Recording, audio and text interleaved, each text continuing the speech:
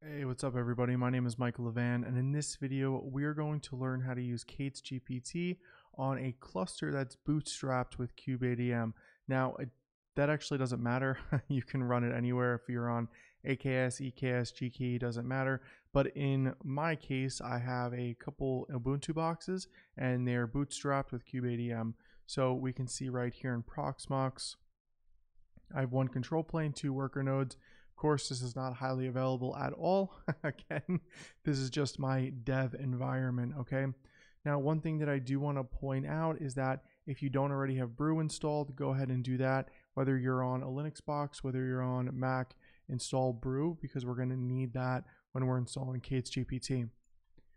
All right, so now let's go ahead and start the installation. So first things first, I'm just going to go ahead and run the brew install command and the tap so we can bring down that library and get everything installed. All right, let me go ahead and zoom in here a little bit.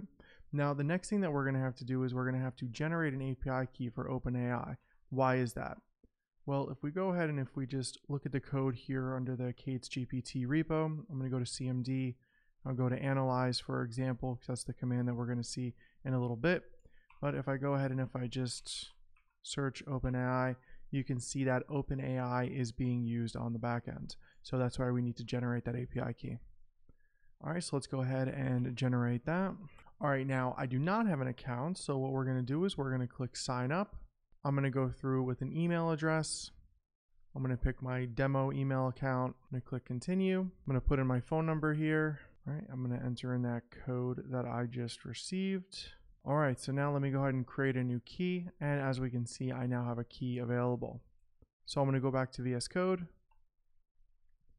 All right, and then what I'm going to do is I'm going to type in k8sgpt auth,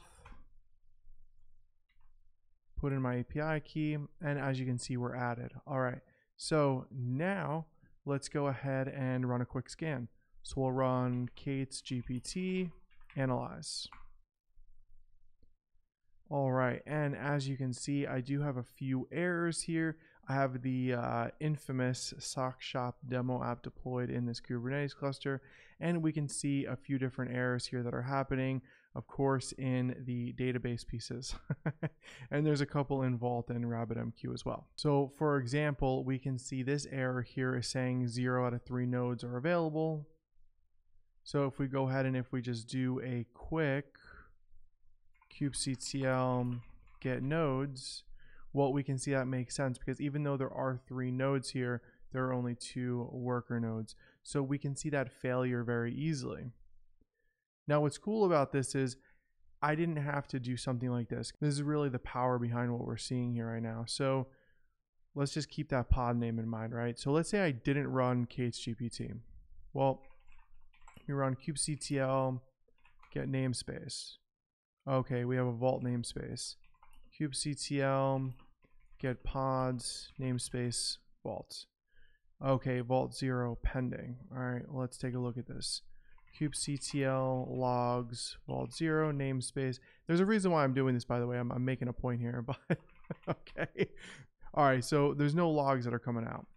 So now let's do describe. So describe pod. All right, boom. And as we can see, we have that error here. So those are a lot of steps that I just had to take to troubleshoot what was happening in my environment.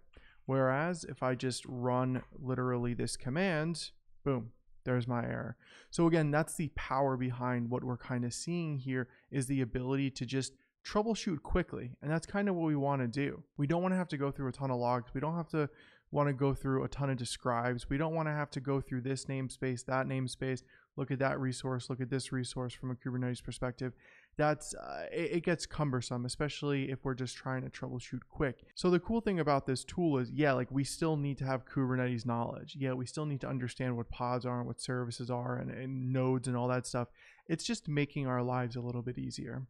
So that's a quick run through on k8sgpt. Hope you enjoyed this video. We'll see you again next time.